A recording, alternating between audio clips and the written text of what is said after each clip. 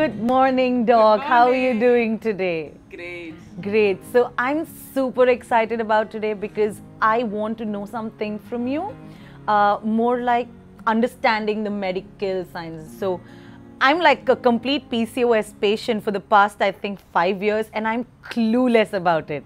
My mom, being a nurse, has told me that I'm PCOS, but I have no idea what it is about. So what is PCOS?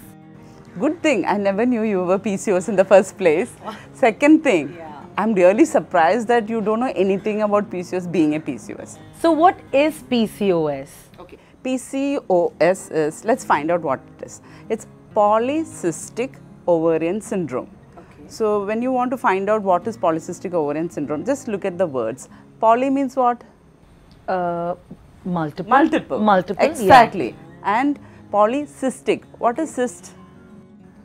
It might be difficult for you, I'll tell you. Cyst is something like a fluid containing, like a balloon, okay? Right. And polycystic means multiple balloons with fluid. Okay. Polycystic ovarian. What is ovary? We women have ovaries, yes. Exactly. Okay. So what we have is, we have two organs on either side of the uterus. Absolutely. These are the reproductive organs called ovaries.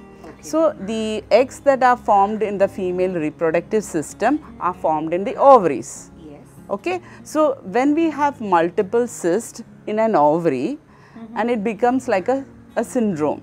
I mean, it's like a condition where you have multiple cysts in the ovary. That is called polycystic ovarian syndrome.